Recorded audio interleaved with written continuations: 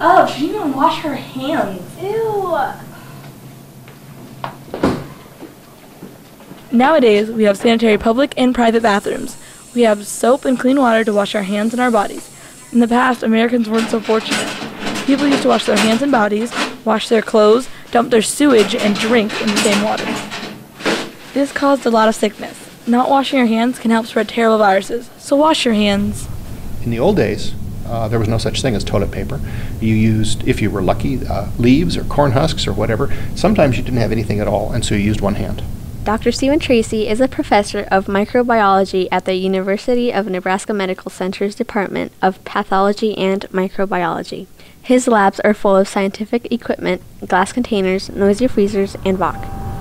And so commonly what you have now in certain societies in the world, the right hand is used for eating and the left hand is used for other things. And that other thing is wiping yourself. If there's no place to do it, you wiped your hands somewhere else. And if you were really lucky, there might be a barrel outside the bathroom where you could wash your hands.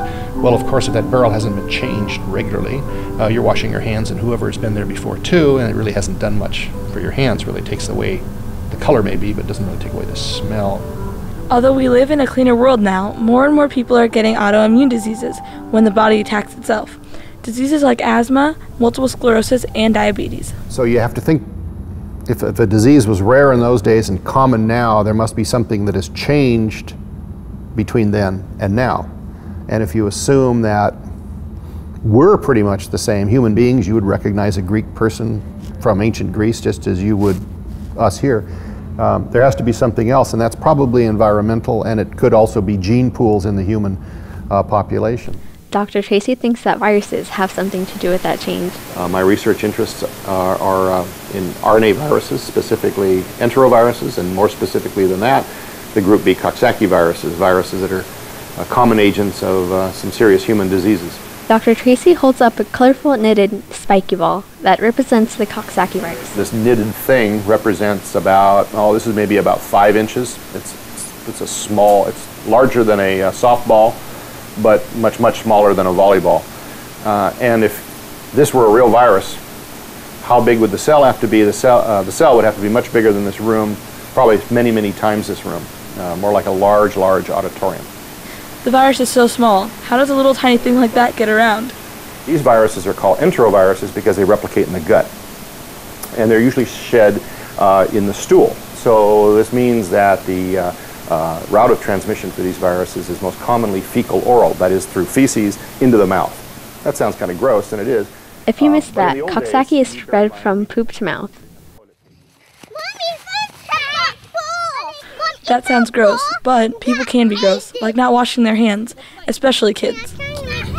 Germs are on a lot of things. I was thinking before I got sick, that person had a germ, and I have no idea how that germ got into my mouth. Joey just finished kindergarten. At the end of the school year, she got sick with flu-like symptoms. The back of my head was hurting, and then they called my mom, and then once I got home, right before I threw up that second time, I threw up right when we got home from school. Commonly spoken, the Coxsackie viruses and many other enteroviruses that are related to it will induce symptoms that are very similar to the common cold. Not everyone gets off so easy. But if you develop a serious disease, like, for example, infection of the heart, myocarditis, then what you can have is pain beginning in what feels like your stomach. Children often complain about tummy aches, real bad tummy aches, and they get a lot of vomiting. What this is a bad infection of the pancreas. This then produces a lot of virus that can go to the heart. Dr. Tracy studies Coxsackie viruses with his wife, Dr. Nora Chapman. We'd always known that our viruses were associated with heart disease, and they'd known this because they actually found the genomes of the virus in hearts that were sick. Sue Durfee, a middle school teacher, knows from experience just how dangerous viruses in the heart can be. My heart attack was, I guess, typical in the sense that I didn't realize what was happening. They knew it was a virus because they did a heart cath. Well, I didn't have any blockage. And it was kind of funny because as I'm laying there when they're doing the heart cath, I'm like, but what about my swollen glands?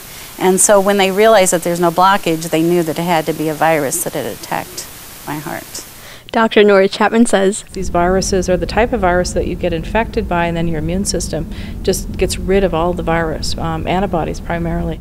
Even though the virus is gone, Sue still has to worry about the damage to her heart. Dr. Tracy says that the virus really likes the pancreas, and the Coxsackie infection can make the body attack the pancreas. It's like your immune system becomes a traitor and attacks you instead of attacking the bad guys that come in. And in this case, the autoimmune disease attacks beta cells, and these beta cells in the pancreatic islets produce a chemical protein called insulin. And insulin is very important to help you control sugars. And diabetes is when your pancreas stops working. Georgia is 15 years old and has lived with type 1 diabetes since she was 5. It's difficult. I was 5 years old and I had to learn how to, like, you go and you want a snack. Well, some people just go into the pantry, take out a bag of chips and start eating them. I had to get out the scale in a bowl and measure out 1 ounce every time I wanted a snack, and then make sure I had to get the right amount of insulin for what I wanted to eat. And it was annoying, but it really helped me learn. Not every person with type 1 diabetes has been infected with Coxsackie virus. For example, Georgia believes her diabetes is genetically linked, but all type 1 diabetes patients have similar struggles. Dr. Stephen Tracy hopes his research can lead to a Coxsackie virus vaccine, like the polio vaccine, which could prevent some cases of type 1 diabetes. A mouse model that we use called a non-obese diabetic mouse, or NOD mouse. And the NOD mouse naturally will develop type 1 diabetes. And so we gave these mice, when they're young, virus, just like maybe a baby would be exposed to virus early in life. And to ask, what would this do toward the type 1 diabetes? And what we found in these NOD mice, it protected the NOD mice for a long term. They did not get diabetes. Ideally, what we would like to be able to show is how these viruses are involved in human disease, and ultimately find a way to prevent the human disease. Because these viruses are very similar to polio, we know we can vaccinate.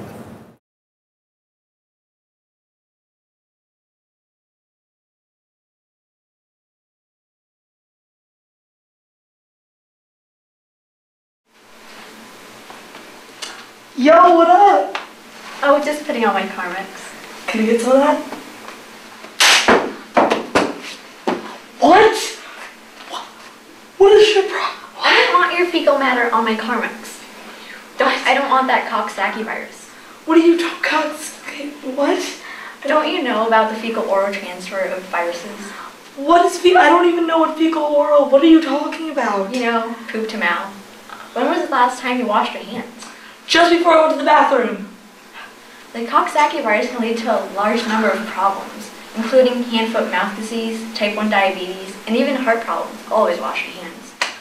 The use of Carmex has not been shown to aid in the transfer of the Coxsackie virus. No animals were harmed in the filming of this production. This is a work of fiction. Any resemblance to actual persons or places is purely coincidental.